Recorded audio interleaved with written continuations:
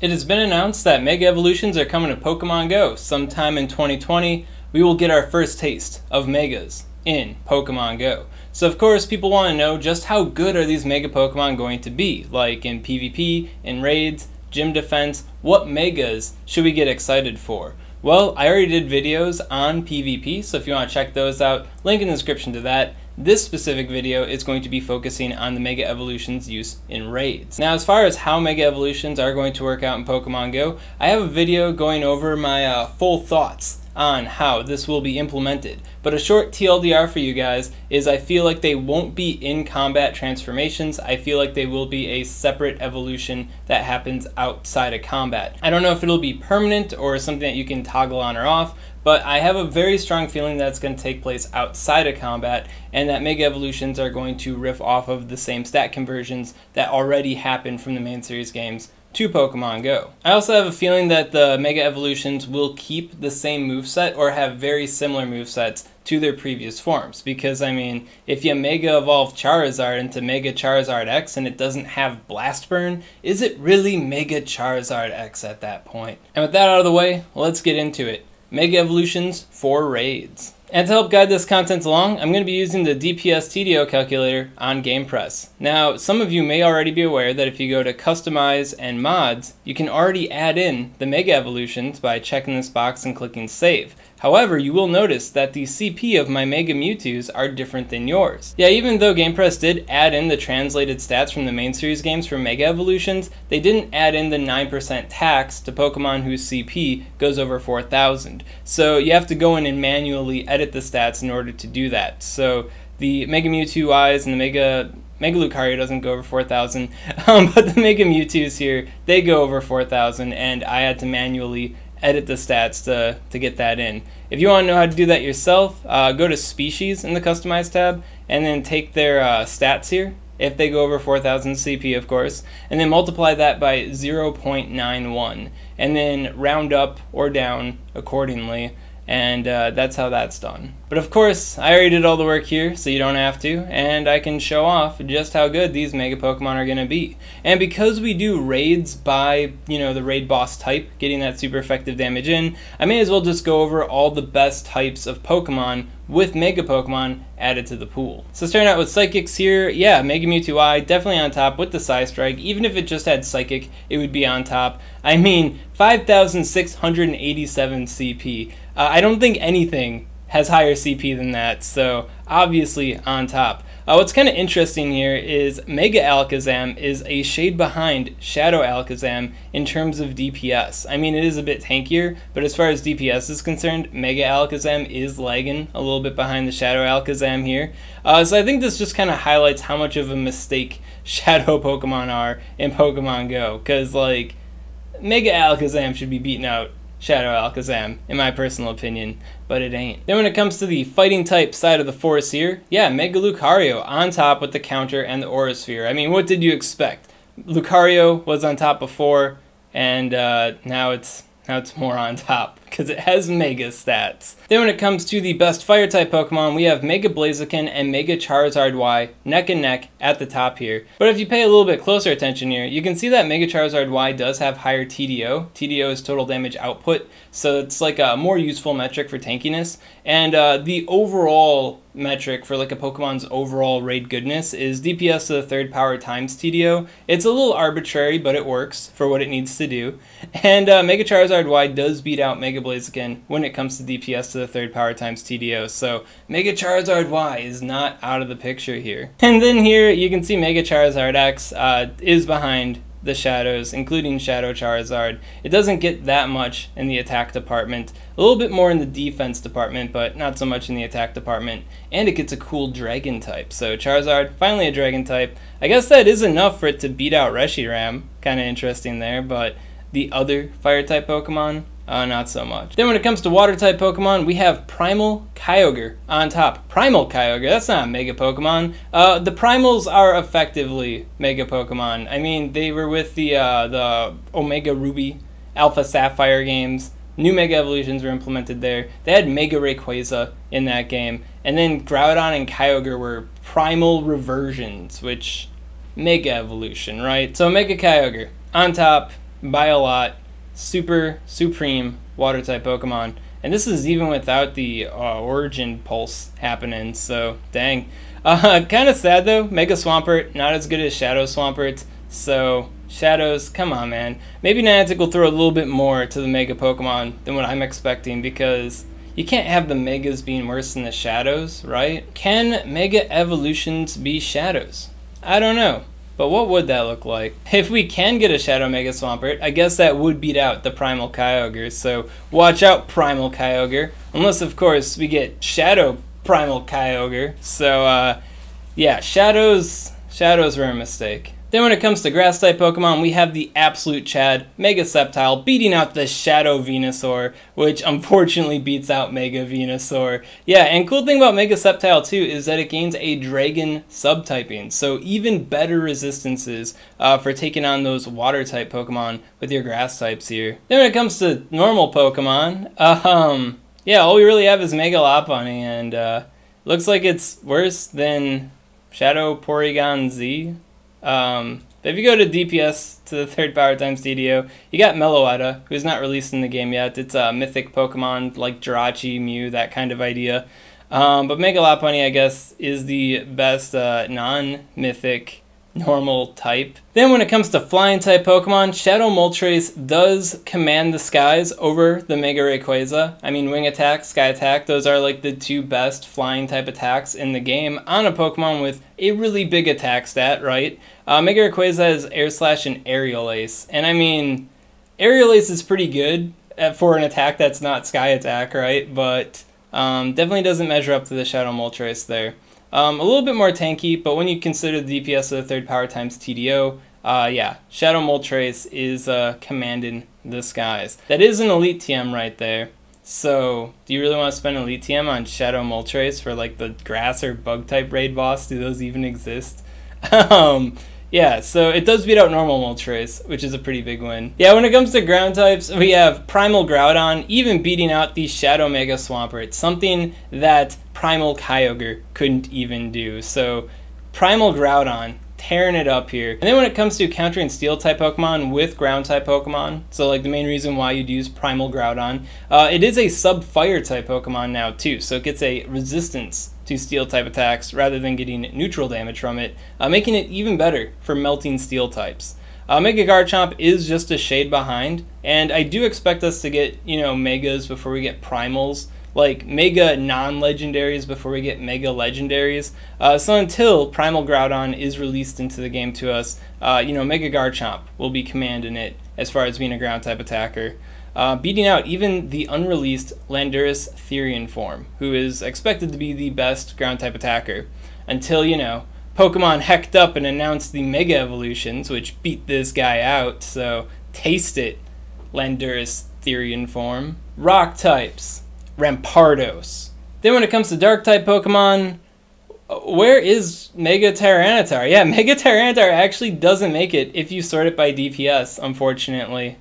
You know, both losing in the attack department and the moveset department. I mean, having Snarl, Foul Play, you know, bread and butter attacks here. And Shadow Weavile maintains the best dark type DPS out of them all. And then when you consider tankiness, it's also beating out the Mega Absol. Not so much the Mega Houndoom though. This is a little surprising too, but yeah, Mega Houndoom actually commands the dark type Pokemon. If you sort by DPS to the 3rd power times TDO, it ain't no Mega Tyranitar, nah, it's Mega Houndoom. And a lot of this has to do with the fact that Mega Houndoom dodges that 4000 CP cutoff, so it doesn't get the nerf, unadulterated Mega Houndoom. Oh yeah, and then there's Mega Gyarados down here. He didn't show up for the water type, did he?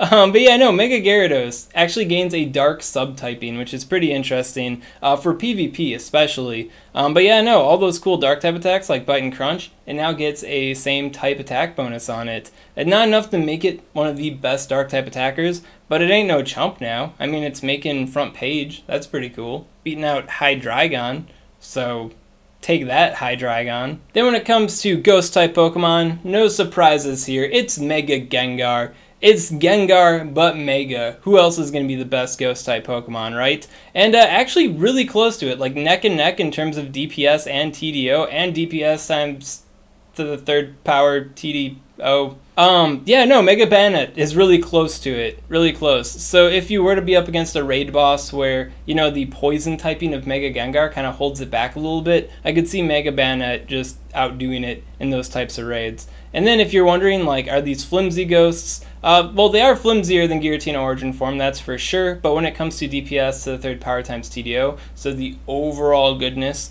they do beat it out by quite a bit. So take that, Giratina Origin Form. It's Mega Season. Now this actually comes up a lot. A lot of people ask, like, how do we get DPS to the third power times TDO? It feels kind of arbitrary. And yeah, it is a little arbitrary.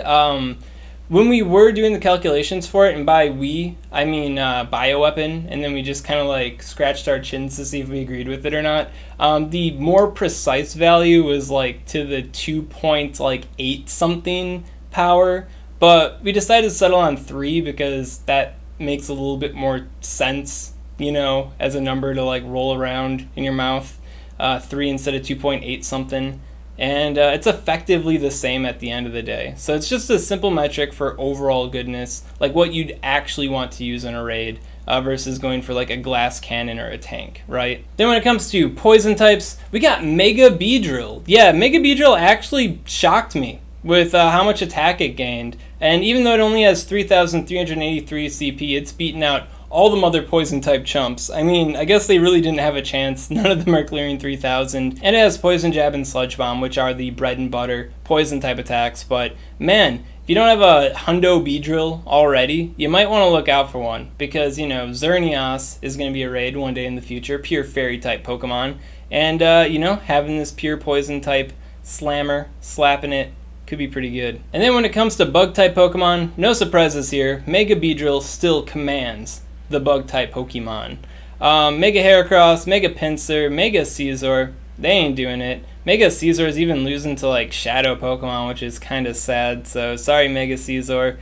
Mega Heracross is pretty tanky. Mega Pinsir also gains a flying subtype, which could help out in some situations. But the master here, the daddy, is going to be Mega Beedrill once again. So Hundo Beedrills could be pretty good. If you overlooked Beedrill Community Day, maybe you shouldn't have. And maybe you should get looking for some Beedrills. I mean, this guy's not going to use frickin' Drill Run, but so you could get any Beedrill now, even after Community Day. It's not too late, friends. It's not too late. Tragically, when it comes to Steel-type Pokemon, Shadow Metagross actually beats out Mega Metagross. I know, it's disgusting. And then because the attack gain is so high, even with the DPS to the third power times TDO, because, you know, Mega Metagross is tankier than Shadow Metagross, it's still behind it. So I guess Shadow Metagross, man, why did they do this? Like, we have all these tools out in the world, free to use. Anybody can use these. And somebody at Niantic was like, yes, the shadow bonus needs to be this insane.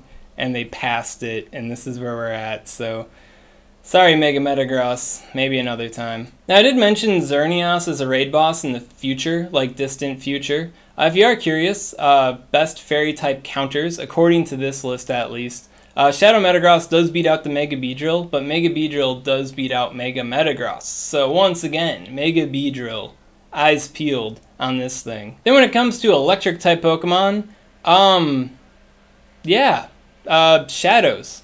Just all sorts of shadow Pokemon. And then there's Mega Manectric. And Mega Manectric is actually beating out Zekrom in terms of DPS. When it comes to, you know, tankiness, DPS to the third power times TDO, Zekrom does beat out Mega Manectric, but Mega Manectric is a pure electric type Pokemon, so depending on your target, it could be a little bit better. Like we all know Kyogre carries that Blizzard. Zekrom doesn't want anything to do with Blizzard. Mega Manectric probably doesn't care so much about the Blizzard. And then, you know, I guess Shadow Magnezone resists it, so there's that. And if you want to know about Mega Ampharos, you will have to go to page 2 here. Then when it comes to Ice-type Pokemon, what is that?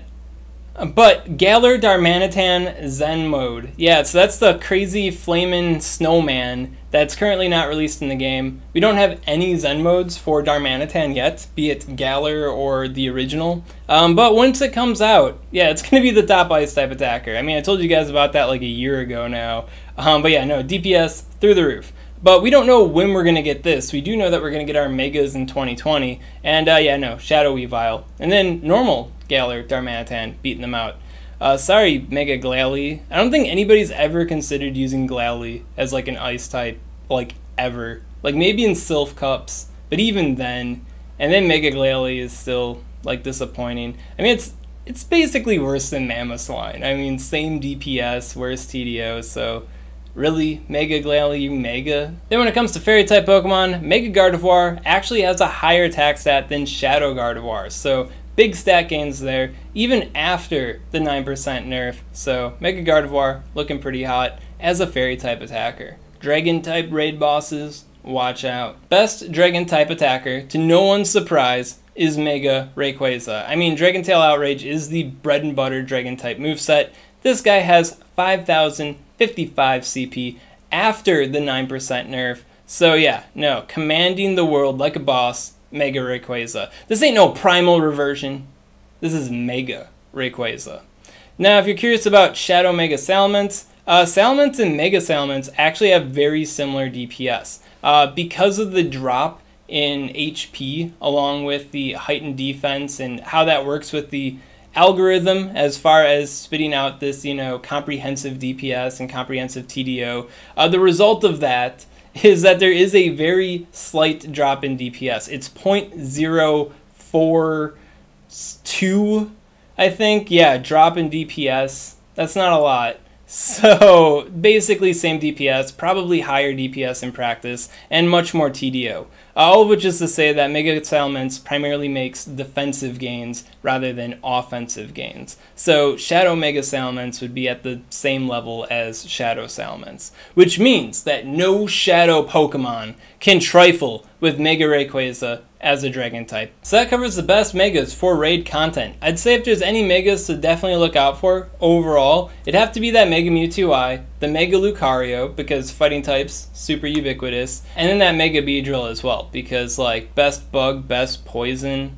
that's gotta be useful somewhere, right? If you got any questions on this content, comment below, let me know what's up, and I'll be happy to help you out. If you enjoyed this content, you want to see more like it, make sure to subscribe to SwagTips.